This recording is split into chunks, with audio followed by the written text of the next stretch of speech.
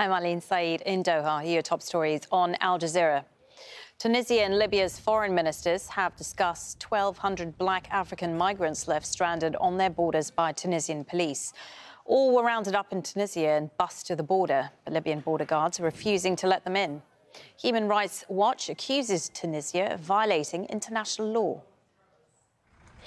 The EU representative in the West Bank and Gaza has told Al Jazeera that Israel's assault on Jenin this week that killed 12 Palestinians was disproportionate and a breach of international law.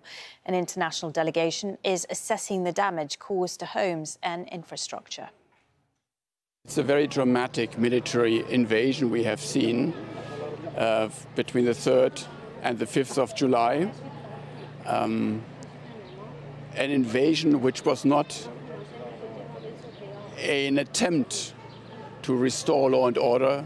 It was actually an attempt to massively destroy areas suspected of harboring criminal elements by full disregard of the proportionality of the military action in relation to the objective. The governor of Ukraine's Donetsk region says at least 8 people have been killed in a Russian rocket attack.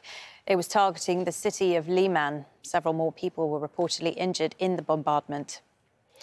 The US has defended plans to supply cluster bombs to Ukraine. Both the UN Secretary-General and rights groups oppose the sending of the controversial weapons.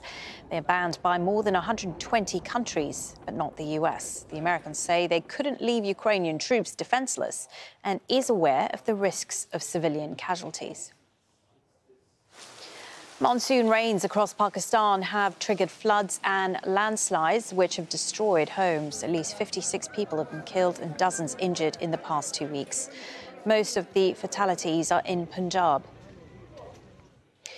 The Dutch Prime Minister, Mark Rutte, has handed in his resignation to King Willem-Alexander. The move comes after his coalition government failed to agree on a new migration package.